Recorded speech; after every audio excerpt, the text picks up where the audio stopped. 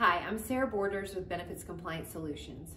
On February 5th, the departments issued another set of FAQs related to at-home self-read COVID-19 tests. And what I found interesting within these FAQs is what it has to say about health FSAs and HRAs and double dipping. So what does that mean exactly?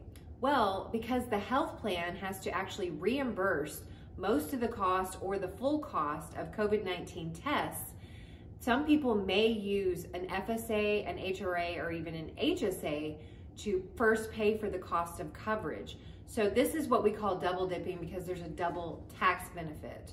So if you sponsor a health plan, but also a health FSA or HRA, or even allow your employees to contribute pre-tax to an HSA, this is something you're going to need to watch for and communicate to your employees to make sure they're in compliance. So let me know if you have any questions on this, and thanks so much for watching.